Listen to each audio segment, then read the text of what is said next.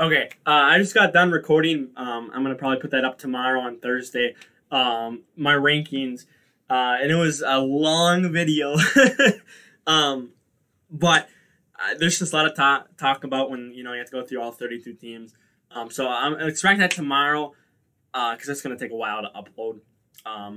So this is gonna be a fast because my throat is starting to go from talking so much. But Thursday night, tomorrow night, Giants at the Philly. I think Philly is going to barely win this. Again, this is a bad division, but I think they're going to squeak out the win here.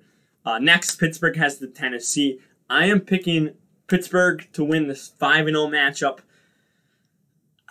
I've talked about it in my how good each team is in my rankings, which again will be up on Thursday. But I mean, these two teams both deserve the win. And it's hard to pick. I am going to go with Pittsburgh, but I think with the right circumstances, I think Tennessee can win. I really do. So we'll see what happens. Again, it's in Tennessee. I think they allow fans, so I mean that's going to be a factor too. Next, Dallas heads to Washington. I am picking Washington to upset Dallas after Dallas has basically collapsed after Dak is out for the season. And Andy Dalton is not looking good. The defense does not look good. Even that offense just does not look like it's clicking. So I'm picking Washington to upset. Buffalo heads to New York. It's going to be Buffalo's game. That one's quick. Carolina heads to New Orleans. Divisional games are tougher, but I think New Orleans has this in the bag. Green Bay heads to Houston next. This should be a bounce-back game. This should be a game where Green Bay should thrash them. We'll see what happens. The Texans took the Titans to OT, and the Texans really let them come back.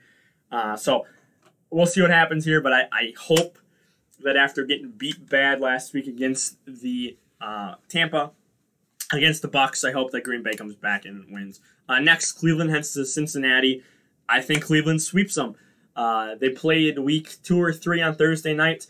And I think this is the time where Cleveland sweeps them and gets another win and a bounce-back win after being embarrassed by the Steelers.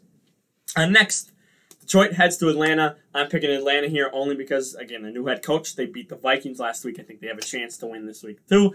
Next, Seattle heads to Arizona. This is going to be a pretty interesting game. Seattle either split or lost twice against Arizona last year. I don't remember exactly. I should have looked it up before I started recording this. But, I think they're going to probably split again this year. I think Arizona's going to take this one, and then Seattle's going to take the one in the future. So it's kind of an upset, but I just put it as a normal one because I think, again, these two teams always play close. Next, Jacksonville heads to the Chargers. Chargers just came off a bye. This should be a pretty easy win, especially considering that the Jacksonville hasn't been playing that well recently. Then San Francisco, with people coming back, heads to New England. I think San Francisco wins on the road in New England. I don't think Cam Newton is enough to stop the San Francisco team that is slowly getting healthy. They won't be 100% again with people out for the season, but they are getting a little bit healthy, and Jimmy Garoppolo looked decent last week against the Rams. Then Kansas City heads to Denver. Yes, this is a Mile High Stadium, so it can affect them a little bit, but I think the Chiefs are going to pull off a win here in Denver.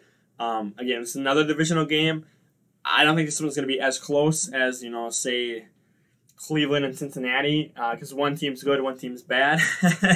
But Mile High can affect people, so we'll see what happens here. But I think Chiefs are going to win by 7 points.